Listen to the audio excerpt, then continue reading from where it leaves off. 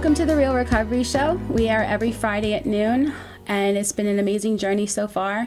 Some really wonderful people have joined us on the show to share about their own personal vulnerable experiences so that other people can identify and see hope in their future and learn what they can do, where to go to get help, and get new insights into maybe some of the things that they've been doing themselves that they didn't even realize was a problem. Today's episode is, to me, a very powerful episode. Not only are we going to be interviewing somebody who who works at a recovery treatment center, but we're also going to be talking about some more heavier topics and how, no matter how far down you go, there are things that can happen to shift your perception, to give you a new drive to want to heal, and the way appears when the mind is ready.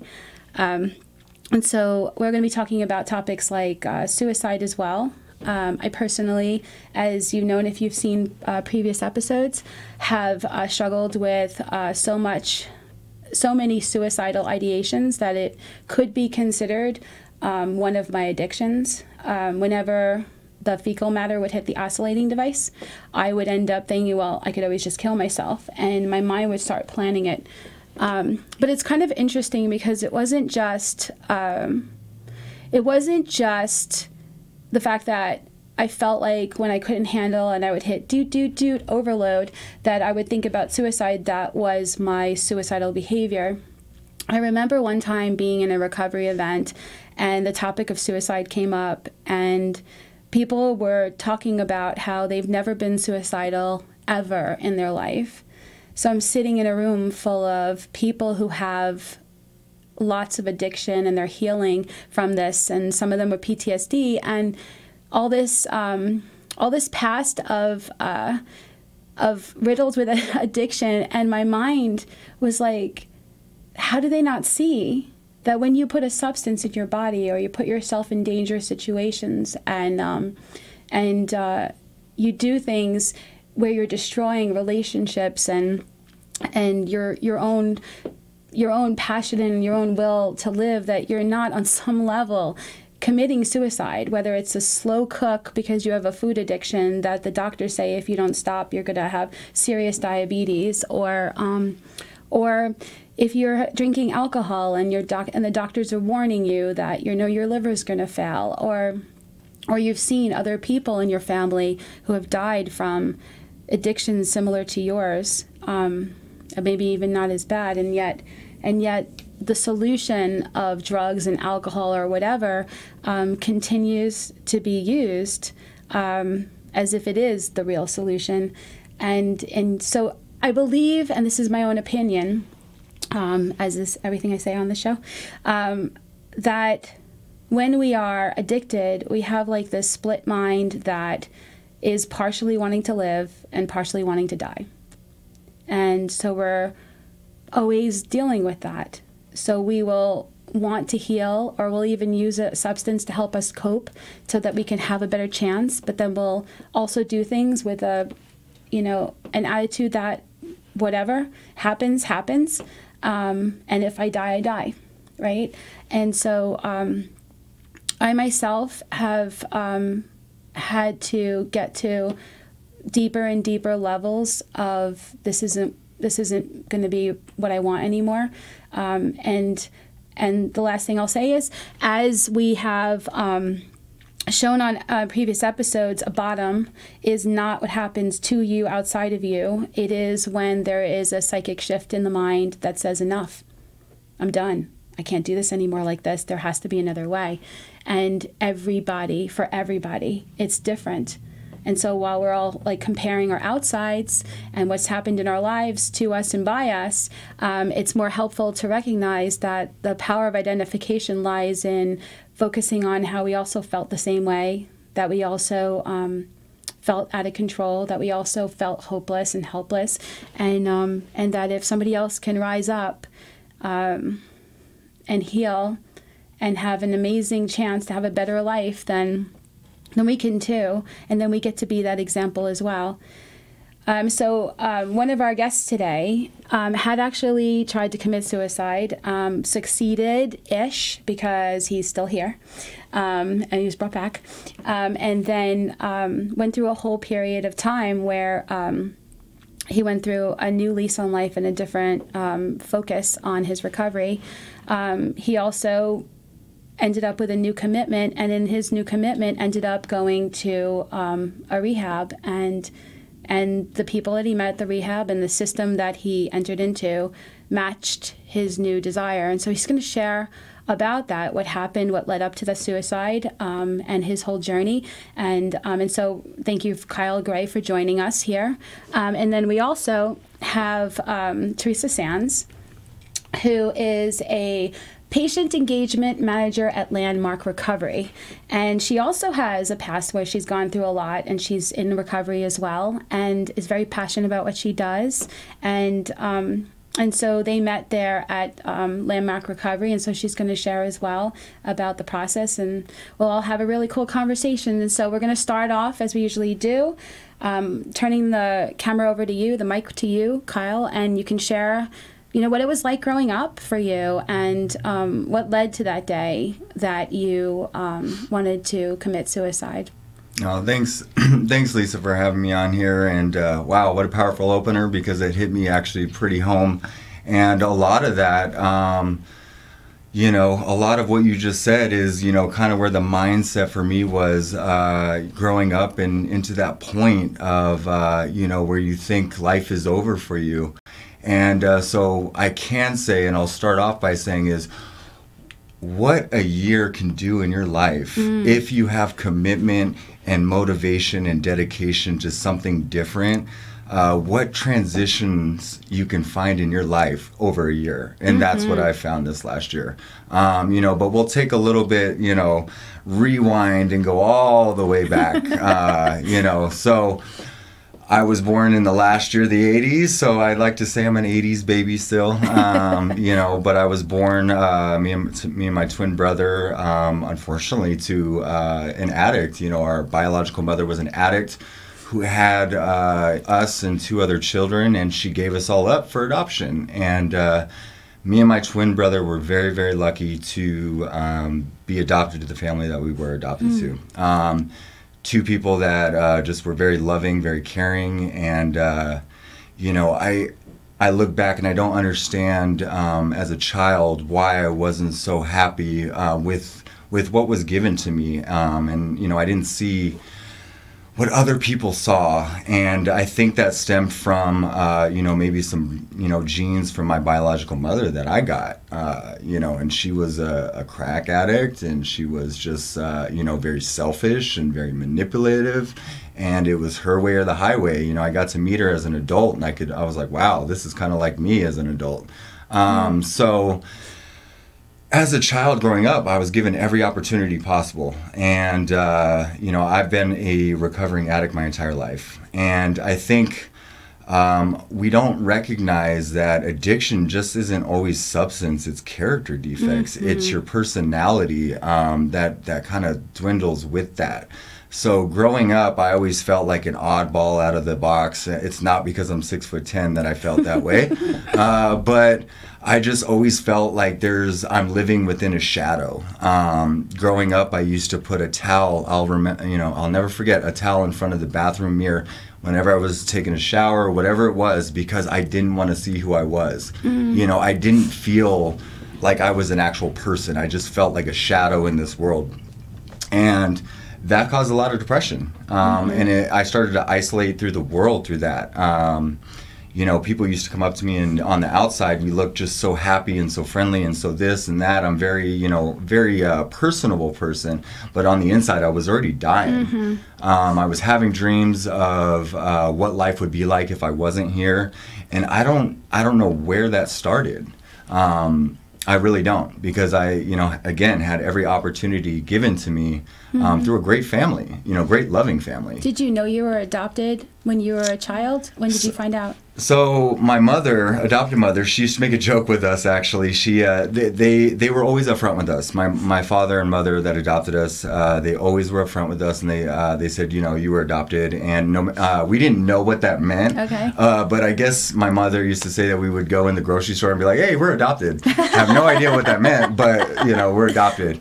But I think towards middle school, I started to realize, with all of my friends, that we were the only ones that were adopted. And it really started to hit home for me. And I felt at first that I just wasn't wanted. Yeah. And I think I started to rebel a little bit based off of that, thinking that you're a child that someone didn't want, even though I wasn't even recognizing you have two loving parents that wanted you and adopted you and given you every opportunity of life. They just, I just couldn't get that out of my head.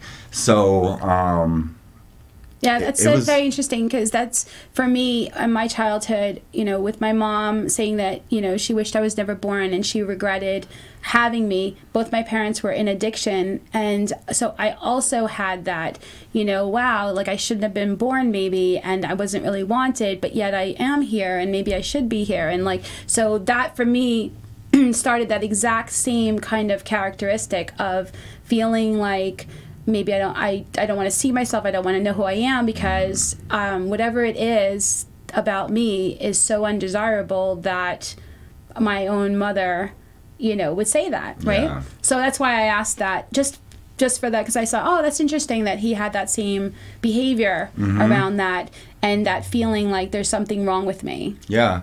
And there's more, it's interesting, even as children, that we don't even recognize that there's things that attach to us dark-wise that can lead us into substances. So, I was dying and suffering on the inside. People didn't know about it. I was always always had a smile on the outside, but dying on the inside, suffering on the inside, wanting to die on the inside.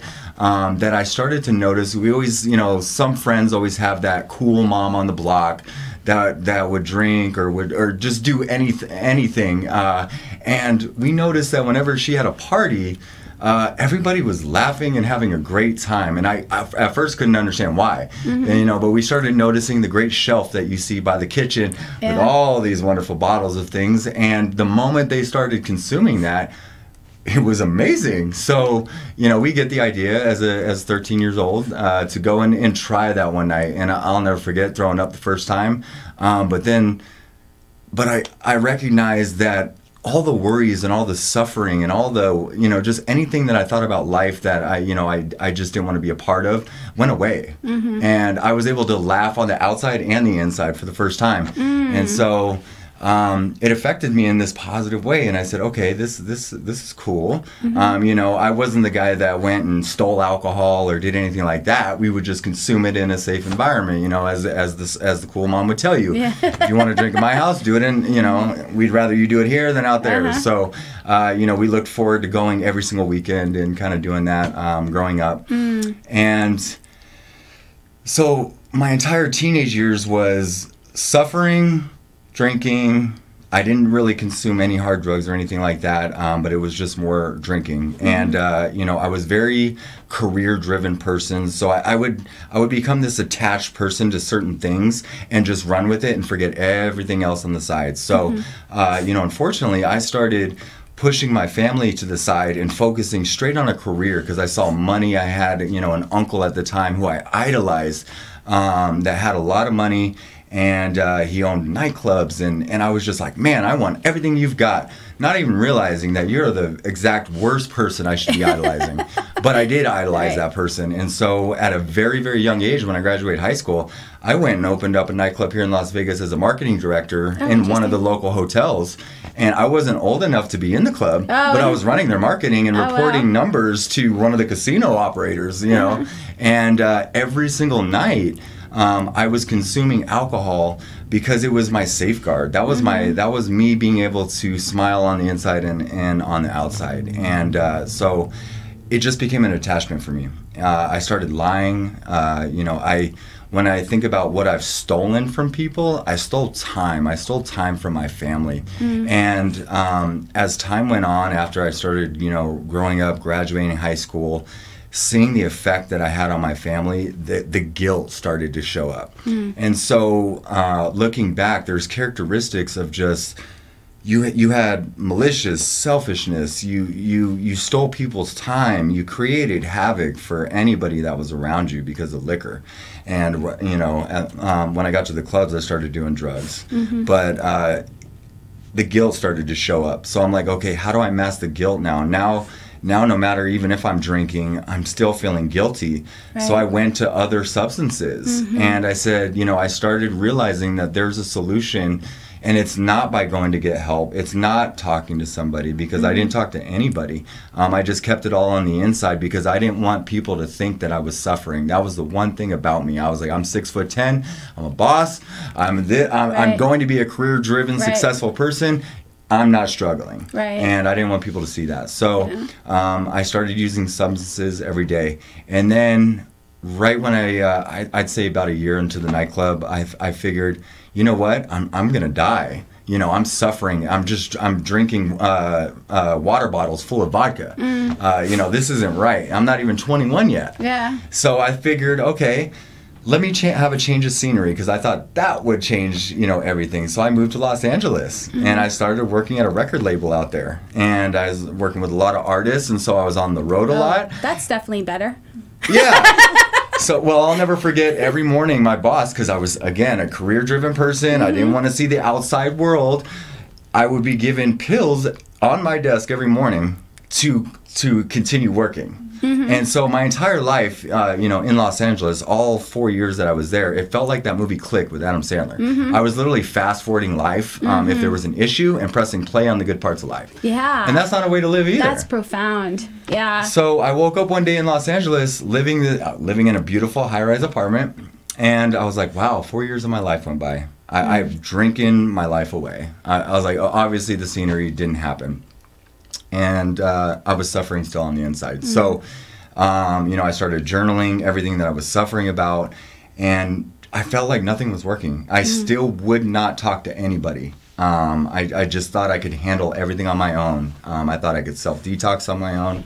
And, I just kept praying that life eventually would work out. That is really a good point. A lot of times, even if it starts out to be able to be around people and to socialize, addiction starts to become more and more isolatory. And it's that disconnect from other people. It's that feeling of being alone, even when you're with people. It's the shame and then the guilt piled onto the shame that starts to make whatever we're doing not work as well, so we have to do more or different things, like you were switching and having more drugs and stuff like that. It's and then more guilt, more shame, and so it's like we're piling up all this stuff that we're stuffing, and we're not interacting with people that we can start letting some of this stuff out in a healthy way, and we don't even know how and who we're supposed to be able to do this with anyway, because we're so obsessed with our self-concept and nothing to see here, smoke and mirrors, that we're just piling all this stuff up, and we're getting more and more toxic for even ourselves, and it becomes worse and worse, even if we look like we have it all together and we're succeeding. And that's why a lot of people think that a bottom is when you lose everything. It doesn't have to be even. You just start to get to a point where I guess your own toxicity becomes smelly to you, like you just can't get high enough. You can't outrun it enough. You can't be present anymore for any kind of relationship in yourself, and you don't know why, but all the things that we end up doing that creates more discord, more conflict in our lives, more seeming failures or whatever like that, in whatever way we think we should be able to live and have relationships or whatever, just piles more guilt and more shame onto it, which is the very thing we're running from. And so we have to eventually get, if we're going to make it, a new way of processing that stuff and healing. So I really appreciate everything you're sharing. Go ahead. Yeah, no. So, like what you said, in the beginning of the show, at first you find this place where you're like, I give up. I'm tired. I'm 23 years old at the time, and I'm exhausted. I feel like I'm like 70 years old. I was like, I'm out of energy. I was like, I've drugged up for the last how many years, alcoholed up.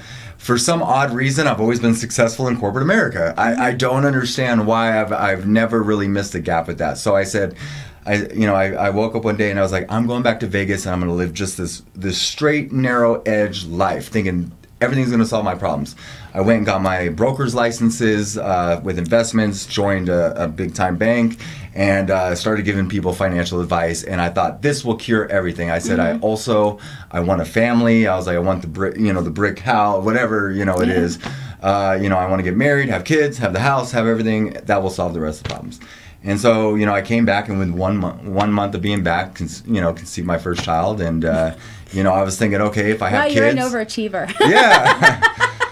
I just figured that if you have kids, you're just going to be sober. I didn't think that parents are, addicts. And so I just thought I'll sober up after having kids. And, unfortunately, that wasn't the case. I had 3 kids back to back, 10, 9, and 8. Beautiful daughters that are my life. And so years went on, and then I tried the hard stuff. I was like, you know what, my life's starting to really become unmanageable again. I said, and so I tried the hard stuff for the very first time. I was a late bloomer and lost everything in literally 2 months. I lost my house, I lost my car, job that I had for 7 years. I lost the final respect of my family, the final respect of the friends that I had. I just lost everything. And, you'd think that was enough, right. But it wasn't. Right. I kept going just a little bit longer. Right. I went to, I just went into a corner and started praying and praying and praying. And a year goes by, and then finally, I make this premeditated decision. I said, life's over for me. I was like, I don't want to see my kids suffer. I didn't want to be the parent that my biological mother was. I don't look up to that type of person. And I said, I turned into that person. And I thought there's no other solution but to leave this earth. I'm about to explode. So I Googled how to do it and figured a toxic way on how to create, a toxic cocktail and make it happen. And unfortunately, I did it in a family member's house. I did it around family members, and they ended up finding me. And I succeeded, I guess. 18 hours later, I woke up in the hospital, and the ER nurse that was there that night, February 5th, 2022, is when I ended up in that hospital. She said, you died yesterday. I got off the night shift, and now I'm here at the night shift again, and I'm just checking on you because you made it. And I said, made what? And she said, well, you killed yourself yesterday. You OD'd, and we had to Narcan you 6 times. I didn't know what Narcan meant, but I realized that 6 Narcans is quite a bit. My first reaction is I'm very upset that it didn't work. This was my way out. And looking back, that's such a selfish way to end your life and to leave, anything behind. I didn't think of my daughters, which I should have. But addiction takes over your mind to the point where you don't think about anything but yourself. Yeah. And that's selfish. Yeah. And it's just... It's addiction. Yeah. Yeah. We did an episode interviewing Brandon Novak, and he said that his whole mantra was... It's not personal, it's just business. Yeah. Like, the addiction comes first no matter what. Yeah. Yeah, the addiction did. It finally took over. And that's where the miracle happened for me. I didn't really believe in, in some churches you see people get saved from the wheelchairs and stuff, and they're like, oh, I've been saved. But the miracle happened that day. Something inside of me told me that if I've been brought back to life, then there's got to be a reason. So I don't know what it had in me, but I had this hospital gown on, I had IVs in my arms and things like that, dropped to the ground, and I literally say, God, if I can't manage my own life, I lay my life at your hands. If you have direction on what to do, I will do whatever it takes. And at that moment, I'm just thankful for my twin brother. He called around and he found help. He said, which, I didn't deserve that. I didn't deserve my twin brother's respect nor for his help. But you know, he did it anyways, and that's love, you know, and I'm just thankful for that, because he called a guy named Dwight Hansey that owns the Hansey House out here, Sober Living, and at first Dwight's response is, I'm not an Uber and I'm not a taxi service, so I'm not going to go pick this guy up. But weirdly enough, he said that God reached out and touched him. He said he had never picked anybody up. He went to that hospital, and at first when he saw me, he's like, oh no, I can't help him out right now.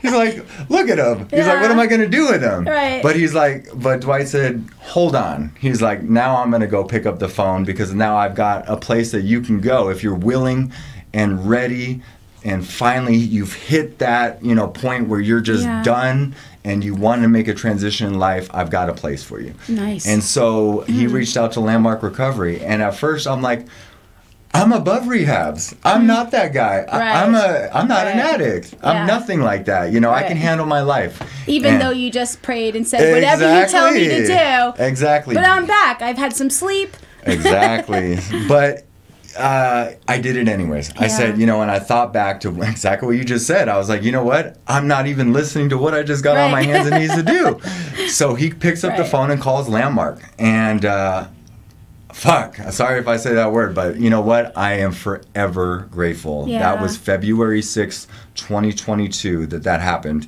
And he drove me over to Landmark. And at first when I got there, I was like, 40 guys? I was like, what is this place? I was like, you know, I'm going to lose my mind. I'm Mr. Cool Guy. I'm Mr. Selfish, Mr. Manipulator. You know, I don't need to be here. Who are all these people? And I'll tell you what, the staff over at Landmark, you know, said, put me in my place pretty well. They're like, you're 6'10", but we'll knock you right down. You're like, oh, here we go. Yeah.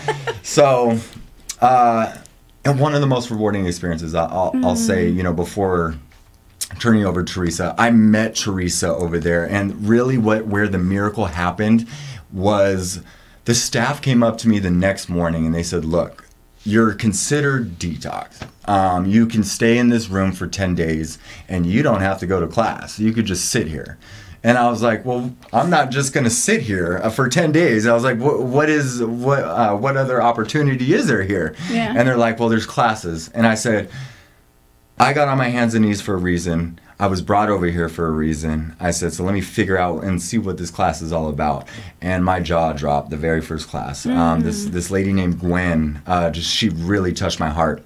And she just started talking about the character defects that we have as a child or, you know, as adolescents, and where our lives are today based on personality. Yeah. So they didn't really just, you know, dive into addiction right away. They wanted to find the root. Cause and condition. Yeah. Absolutely. And I was like, my entire life I've been wanting to find the root of my unhappiness. You know, I've had everything afforded to me. I should never have had, you know, been unhappy.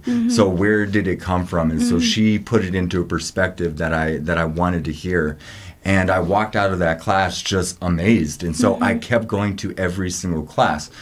The 10th day was about to come up and they were just going to release me. And I went over to Teresa and I said, look, I've heard that this course or this action, you know, is actually longer than 10 days. I was like, for me, I need more help than probably most of these 40 guys up in here.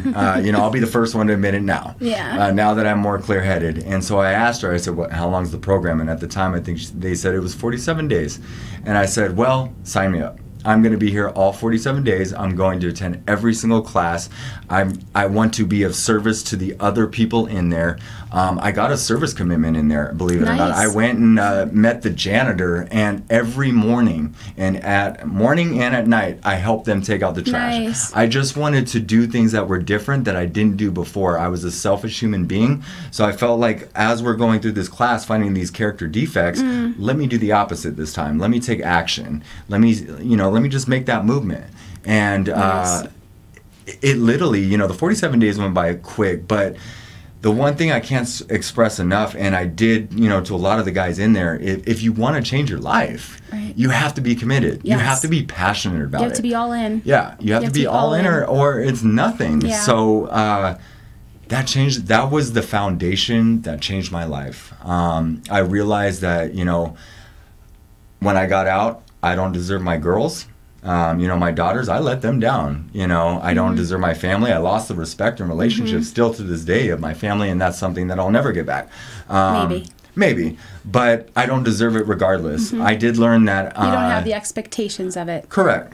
But I realized that my daughters don't deserve either not to have their father, and you need to take action in your life instead of ruining people's lives and robbing time from other people because they may end up the same way you did, and that affected me. That affected me hard. So I was able to leave Landmark, still having guilt, but I had remorse. So I learned how to express what I was feeling, for one, but then also turning it into a positive action and saying, okay, let me write down the remorse, the guilt. Let me find a way on how to approach things the right way, and let me serve other people, and let me live out the rest of my life doing that. And so a couple weeks ago, I had a year of sobriety, and Nice. that was awesome to me. That was something that was very important. And moving forward, it's me just going out there and wanting to kind of share the story and tell you, one, suicide for one is not the option. You don't even realize who you're affecting when you try to do that. Or who you're even trying to kill.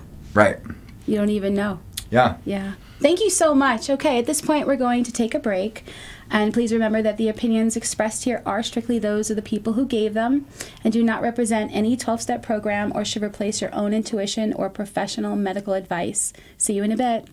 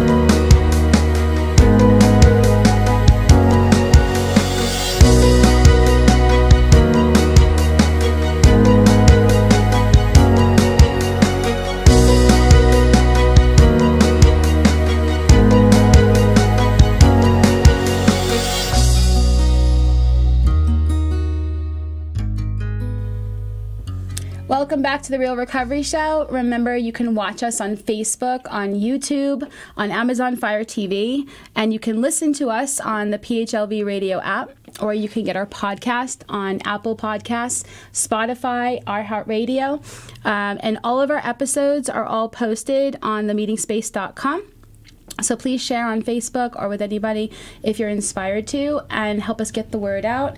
If you're interested in being on a future episode, there's an intake form as well that you could fill out and let us know what you're inspired to speak to. There's a whole bunch of topics you could pick from. And if you're just curious about it, you could just reach out through the contact form on the Meeting Space as well. So that's themeetingspace.com. And so before the break, we got to hear about Kyle's journey, and he landed at the end with Landmark Recovery. Ha, there we go. And so nice. We're going to take the story from there, and we're going to switch gears to Teresa Sands, who again is the patient engagement manager at Landmark Recovery, and she's going to share a little bit about herself first. Absolutely. And then she's going to go into how they ended up meeting and what to be expected at Landmark Recovery. So. Awesome. Well, thank you for having me, Lisa and Kyle. Very much appreciated. I'm happy to be here. So again, my name is Teresa. I'm the patient engagement manager at Landmark in Las Vegas. I myself am a person in long-term recovery from all the things and more. Mm-hmm.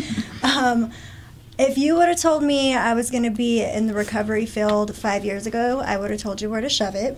I never thought for a second this would be something I would be doing, let alone be here with you guys now sharing this message of hope. I came from a background of entertainment. I was in the entertainment industry for 18 plus years. My father was a musician. My mother was a groupie in his band. Oh, cute. Yeah. Big age difference. She's going to kill me when she watches this. She always stalks my social media, so I'll be getting a phone call. How old did you say I was? Yeah, right? Okay, so my father actually retired after my mother gave birth to me, in order to kind of get a career that was going to be more suitable for having a kid. But he always was very involved in practicing his bass, and music was always a part of my life. And I kind of learned very early on, in order to relate with him and really share space together, I needed to be also musically inclined. It was kind of the only language that we both could have in common. He was a great father. He did the best he could with what he had. Very Sicilian upbringing. We don't talk about the chaos. You know, figure it out. You know, don't bring that to the dinner table. My mom and him were separated right off the bat. I was only a couple months old. My mom suffers from her own mental health issues, and one thing I can say about her is that she always tried to be involved in my life to the best of her ability. It just always wasn't the most cohesive for me. There was a lot of physical, mental, all the above kind of abuse when I would go and visit with her and the men that she was involved with. And so you lived with your father? I did. I was a daddy's girl, still a daddy's girl. Yeah, 100%. And I kind of learned early on that the only way to kind of get attention was to almost self-destruct. I remember, sick as it sounds, I would pray to God, like, let me suffer from some kind of terminal disease in order to gain their attention. I would bite the insides of my cheeks and spit the blood out in the toilet and go get my father and be like, look what's wrong with me, just to get that reaction. So that's kind of, I was always looking for attention when I was younger. I could see that, though, because if your mom is up in her head and she has all that stuff going on and your dad's all in his music and so focused on that, you feel invisible. And my dad worked. He worked his butt off just to put food and stuff on the table. And I respect that now. When I was younger, not so much. I didn't understand. You know, but my house, grew up in my house was the party house. Like, he wasn't really home. I did have a stepmother that was involved in my life from about 3 to 15, and they did put me in a Catholic private school, so I grew up with nuns, and not to date myself, but I am older, with that whole shebang. And again, like, made sure I was in all the plays. My dad did the music for all the plays. I had to have all the solos, or he didn't love me, and just that whole song and dance. And I got really good at my craft. Like, I would learn every single song on Christina Aguilera's repertoire, and I would just practice. And I always felt different from everybody, and I didn't really know why. And I think a lot of us that suffer from this disease feel that way. Always like I'm on the outside of the room looking in, and no matter how many people I was around, or I just didn't feel like I belonged anywhere. The only time I ever felt in my skin was when I was on stage. It was the only time I ever felt seen, the only time I ever felt heard. And so I just ran with it, and I got really good at what I did. And it's really interesting because when we are, as Kyle was saying too, we're so focused on the outside, and we're so focused on the attention or like interacting with people from here out, that we're not actually having any kind of real true honoring of our internal experience. And so because I very much identify with you, you know, I felt invisible, and I also wanted that attention, and I also felt like I was seeking outside of me. And the only time that I felt really good and in my own skin, so to speak, and fine, was when I got the attention back. And so while I'm like hungry, looking for that, I'm feeling different, less than, starving, something's wrong with me, right? But then when I get it, it's like it's like I'm finally able to be with what I feel like I need, because I'm going anywhere but here, anybody but me, anytime but now. I love that you're sharing it that way. Thank you for that. Yeah. Continue. So in high school, I ended up switching from the Catholic school I was attending to a public school, which was a culture shock. Yeah. The stepmom that I had involved, she actually left my father for her drug dealer. I did not know she was on methamphetamines. I just remember very odd behavior in the house. I would come home from school, and she would have vacuumed the stairs, and I'd walk up I would have walked up the middle of the stairs. She's a really clean person. Right. I don't understand. Nothing to see here. Well, even more so, I'd walk up the stairs, and then I'd get a backhand, and she'd be like, hey, walk up the side of the stairs. It's just very strange behavior. She would go through my stuff being like, are you on drugs? And I'm like, what are drugs? Like, what are you talking about, right? So I didn't really understand until I was much older what had happened. But I remember her pulling me into the room and she said, who do you want to live with, me or your father? And I was like, my father. It's my blood father, right? So that was it. She was gone. I did have a little stepbrother at the time. I think he was like 2 or 3. She took him. That was the last time I really saw him until much, much later. And it was just me and my dad. And I went to a public high school. I went to Centennial High School. And again, I came from a Catholic school environment. I did not belong for sure. So I went through the whole, well, how am I going to dress? Am I going to dress like these kids? Am I going to dress like these kids? Like, finally, I felt like I found a group. And they were, you know, the cheerleaders and the cool kids, and I was like, all right, cool, like I belong here. And as time went on, I'm in like my junior year, I think, I noticed they're conjugating and they're whispering and they're talking. And of course, to me at that time, I'm like, oh, they're talking about me. They don't like me. It's me. Because we're so outward focused, wanting the attention, the approval. Exactly. So I'm at a party and I pull my best friend at the time into the garage and I say, I know you guys are doing something. Something's going on. You're going to tell me, is it me? What's happening? She goes, no, that's not it. Let me show you what we're doing. And she's like, do you really want to know? And I said, yeah, I really want to know. Whatever you're doing, I want to know and I want to be a part of it, right? So she pulls me into her room and they were doing methamphetamines. And the first drug I ever tried was methamphetamine. You know, and I thought I was doing great, but they were like, hey, you need to calm down. My mom is going to catch on to what's going on here. And I'm like, it's fine. We're great. Everything's great. I'm great. You're great.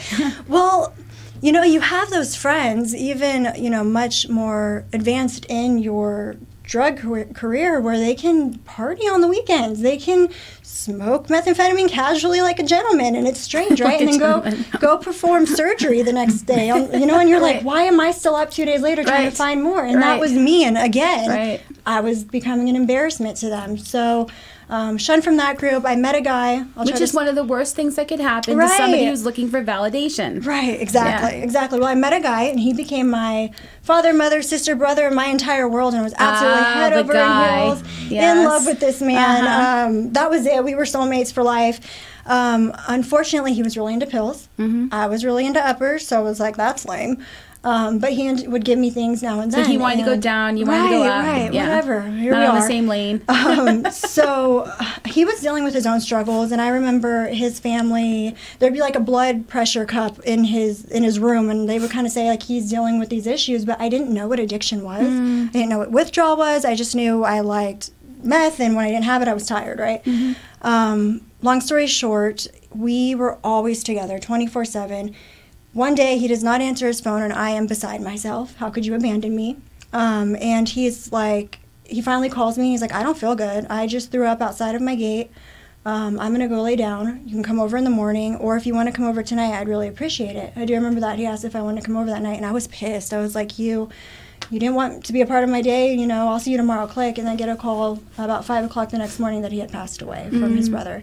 And that was what broke my brain. I try to tell people, like, that was when I realized that the world was not what I thought it was, broke your brain. Yeah, I get the chills. And, you know, he was in the Mormon faith, and so I knew how his family was going to react, and I knew he would go in his closet, and he would come out of his closet, and he would have pills. So I'm thinking, all right, I'm going to go in there, and I'm going to clean out his room so his family doesn't have to do that. Well, no, I found 15 bottles of Roxys and Oxys and everything above, because this was during like the opioid epidemic, and I took those with me, and that kind of what skyrocketed the OxyContin addiction that I had.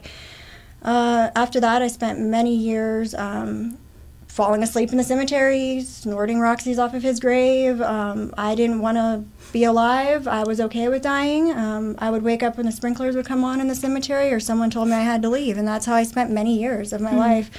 But it also, on a positive note, gave me the motivation because I had no fear for anything. I didn't care if I died, so why would I care if There is something very powerful about that. I feel like when you're completely out of, like, when you get to a place where you're like, you know what do I have to lose?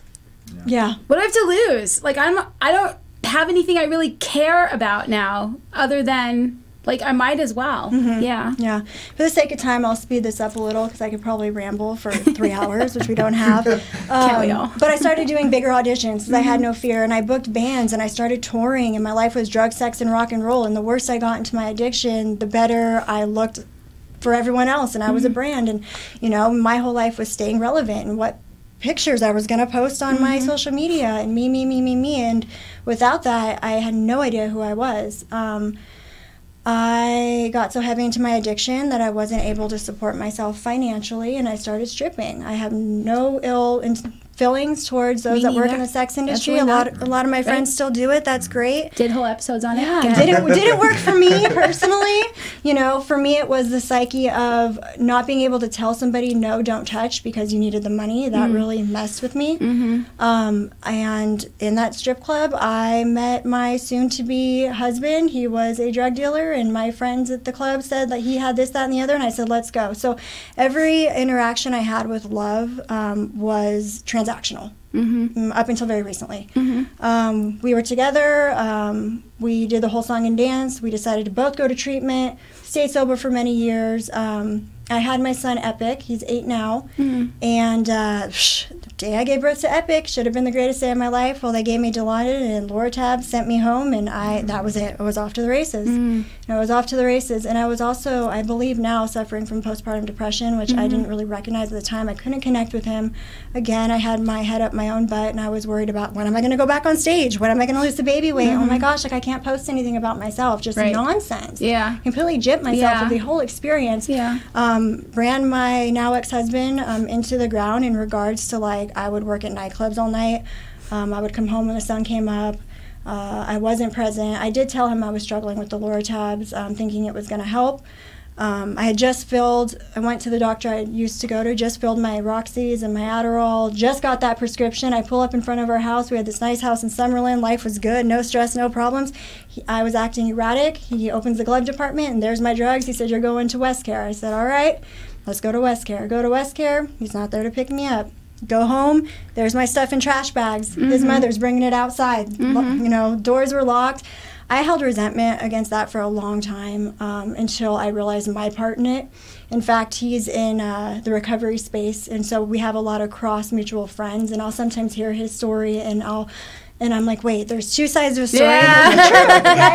What he's saying. Don't listen to him tell his story. Oh my gosh. He's a great dad and a great man. So, and you know, things are good now. But yeah, so then I was out on the street. I ended up trying to live with my mom. That was a terrible idea. I eventually got my own place doing shows. I would do shows for Insomniac in front of 300,000 people. Life was good. I'd come home, I'd take my costume off, and I would just cry.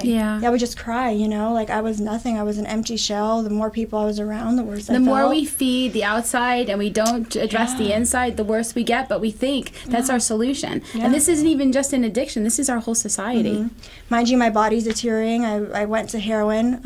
You know, he left me, and that was it. I was heartbroken, and I think a lot of my lifetime was spent trying to replace the first love I had with everybody else and everybody else, and I never saw it for what it was.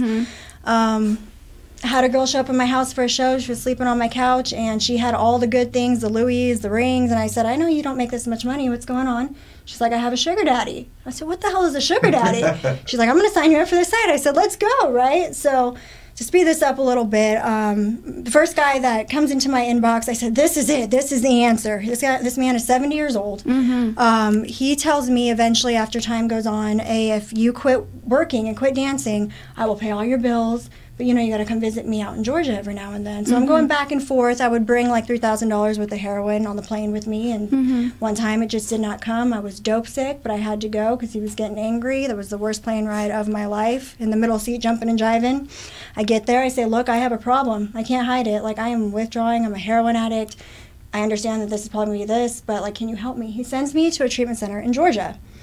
And as I'm there, he's bringing me jewelry. Like, I think by the time I left that rehab center, I had a ring on every hand, I had necklaces, earrings, and I'm like, look at me, I'm the queen of rehab, right? Like, let's go. I got dollars for the vending machines, like, let's go.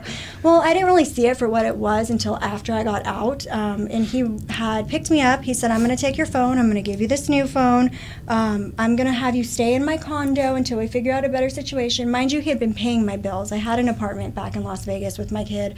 I had a car. He goes, I put your car in the shop, we're going to fix it up, it's got this issue. All right. I paid, you know, blah, blah, blah. Finally, you know, I get to a point where I'm like, this is not healthy. This is weird. You're 70 years old. This is not what I want to do anymore. I'm sober. Like, I need to go back home to my kid. Well, I'm sorry that you feel that way, because that apartment you had, you're evicted from. I put a mechanical lien on your car, and the cell phone that I gave you has been tapped. I've listened to everything you said, and by the way, I have all these pictures of you. So good luck. Wow. He ended up basically sex trafficking me. I did not know what it was until much later. I still struggle with it. I think that when you go through those things, you don't, it's hard to identify what happened to you, right? And you're like, well, was it because I was doing this? And so I would now and then Google I want to do an episode on sex trafficking, so maybe have you back for that. Yeah, I would love to be a part of that. And he was a very prominent person here in Las Vegas and out in Georgia, so I've always been very careful with how I tackled that. But recently I've been Googling his name every now and then just to see, like, what happened? What really happened to me? And I found out that he is in prison and he caught 10 felony charges. Wow. So, which is, I mean, that's not great, but it also was validation that this wasn't a good person. It wasn't because I deserved it. And so that's a whole, I guess, show. That is it. I love your story, and I'm so grateful that you went more into it, because there's just so much to it that people can see and identify with. And so what ended up happening that you ended up working at Landmark? Okay, so I got stuck in Georgia after all that. I ended up getting my life together enough to get a car and drive back out. I came here, I was homeless. I parked my 2005 Jeep Liberty on top of a different casino employee parking and put clothes up in the windows until I got kicked out. Finally saved enough money to get a Seagull suite, and I lived there. I got my kid back, I got my life back, and when I was stuck in Georgia, I had to strategize how I was going to save enough money to get back, right? And I'm like, and me and my addict brain being as crafty as I can be, I'm like, I'm going to go to school. I'm going to go to college so I can get the disbursement check. So I enrolled myself at Indiana Tech while I'm dealing with all the nonsense in Georgia. And just for the student loan disbursements. And I said, what am I going to go to school for? What do I know a lot about? Well, drugs. I'm going to go to school to be a drug counselor. And I'm still high, by the way. Like, I had relapsed right after treatment, dealing with what I was dealing with. But I did it, and I saved money. I came back over from Georgia, and, you know, I brought a former patient from the rehab center I went with, who I ended up marrying in Georgia. And we had both relapsed on IV meth, which wasn't great, but I caught four charges on the way from Georgia to Las Vegas in that 2005 Jeep Liberty for possession. Went to jail in 4 different places, 4 different states, and ended up with 4 warrants at the end of it. Me and her were together for a little while. She slipped up, and I had gotten custody back of Epic, finally 50-50, because I did lose it, and that was probably the worst moments of my life. And in order to keep him and to keep my sanity, I moved out of that place and got my own place with him. And during that time, I found a job posting for Landmark as a tech. And I think at the time, honestly, I was like 8 months sober. Okay? But I was like, this is going to align with what I want to do. This is what I need right now. This aligns with my school, and I'm going to go for it. And honestly, like Kyle said, Landmark saved your life. Like, honestly, Landmark saved my life. If I wouldn't have put myself in a space around other people in recovery that knew more than I did, that worked programs, that had advice, like, I was not a patient, but I sure felt like one for the first couple months of working there, you know? And I feel like that was the only thing that helped me heal from what I went through, was to share my testimony with the patients, hear those. And even to this day, like, if I'm having a bad day and I'm dealing with staffing issues and I go down on the floor and I hang out with, you know, the patients, that's what keeps me going. That's my motivation, you know. Long story long, she ended up actually overdosing and passing away. And that was, you know, the second one that I had to bury. But I can now say, through a lot of personal interflection and therapy and things like that, I'm in a healthy relationship with my current girlfriend. She is not in recovery. She's never really done drugs. It's strange. Leveling up, are we? But I learned my lesson, right? Like, I completely learned my lesson.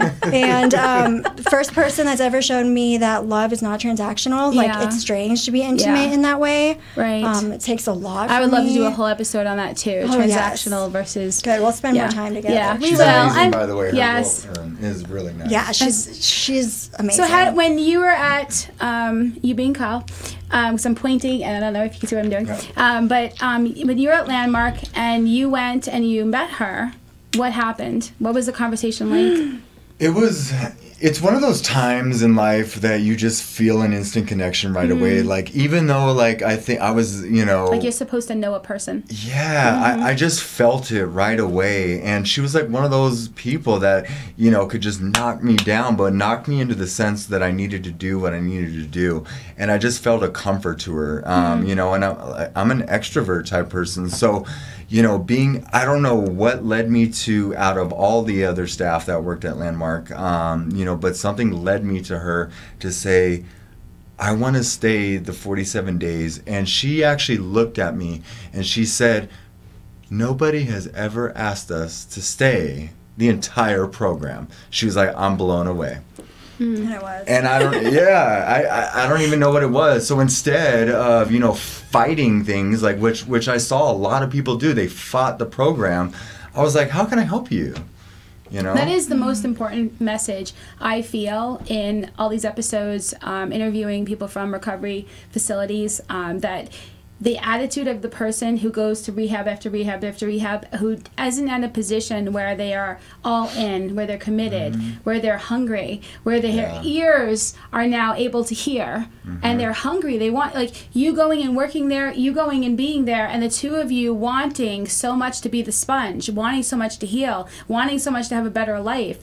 There's something when we're out of our own way and we're in alignment with that our soul is able to go, okay, now it's on. Well, and all the teachers appear. Yeah. Because the student is ready.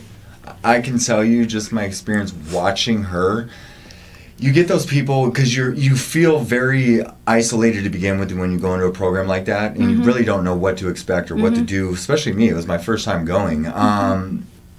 When you get people like Teresa, I just watched people come out of the masses that would all, be very connected to her.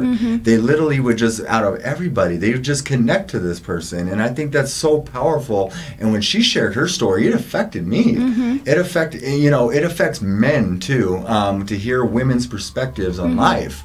And it makes me reflect on what I've done, what selfishness things I've done as a man and things like that. And I think, even though we weren't, connected, you shared personalities of how I can change my life in the future and towards other women. Thank you, Kyle. Well, I feel like a big motivator, especially in Kyle's situations. I saw a lot of myself in you. You did come in a little high and mighty, right? And I feel like it really had to be a reality check for how serious this disease is, and the fact that you're fighting for your life. But you have to give yourself all the credit because you did this. This was you. Like we're here. It does take. I know, like we have a higher power, and we're super surrendered to that higher power, that intuition, whatever you want to call it, you call it God or not. And we want to be able to be humble enough and appreciative enough to be able to give credit to the guidance that we're getting, the way that are appearing, the people that are showing up, the miracles that are happening. But it is also us being in alignment with that our will is now, our attitude, our story about ourselves, our agenda is now in alignment. So instead of fighting that intuition and running from ourselves and putting towels over mirrors, and seeking it in approval or whatever, that we're now going, okay, what's the next right step? How can I learn? I want to know. I want to understand this. I want to go in and I want to start working out this stuff so that I can be comfortable in my own skin and I can be genuinely helpful in this world. And so, yeah, that's beautiful. And so if somebody was interested in Landmark Recovery as a facility to go to, what would you like to say about Landmark specifically that you love so much about working there and that what you feel benefits people? I feel like in Landmark's case specifically, the culture is like the make it or break it. There's genuinely the staff there.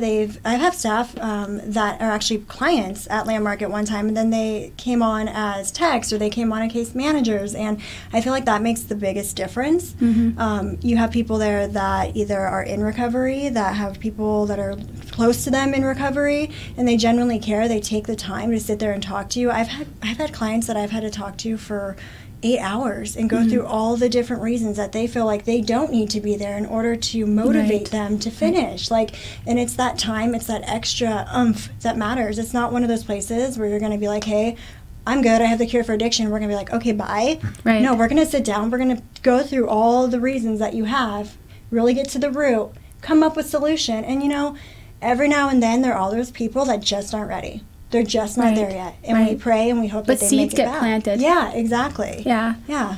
I think it's interesting to say also that when we are in our addiction, so like I said before, we have that split mind where we have part of our mind that says, I got it, I'm okay, nothing to see here. And then we have this other side that says, oh my God, nobody can help me, this is too bad, I can't do this, what do they know about this, and etc. And but we have this idea that if I am an addict or I'm not an addict, if I am an alcoholic or I'm not an alcoholic, we don't understand what that really means. And so in that moment we think it's just a problem with alcohol or drugs. And if a person goes with a closed mind through the entire rehab process and walks out with the same perspective that they may or may not be an addict or consider themselves an alcoholic, but even if they do admit that they are, they may still think that because the mind is closed and they haven't sought cause and condition, that the problem is still the alcohol and the drugs. And it's not. So I love that, you know, when you were first sharing, Kyle, you talked about going deeper and understanding about your character defects, and that it doesn't start when you're necessarily in addiction and when you first pick up a drug or alcohol, which a lot of people think that your issue started when you first started drinking and doing drugs, and don't think about the mind that wants to drink and do the drugs, why it sees it as a solution, why it clicks on it in the first place. And then for you, when you're sharing about Landmark and about how, you know, they will sit with a person and they will help them to see that it is not the superficial problem and solution that they think that it is. And so that's wonderful. So I really appreciate you telling your story, and I would love to have you on again. And this whole episode is really super powerful. So thank you again for joining us. And thank you for joining us today on The Real Recovery Show. We'd like to give a special thanks to our sponsor and gracious host, PHLV Radio here in Las Vegas. See you next week.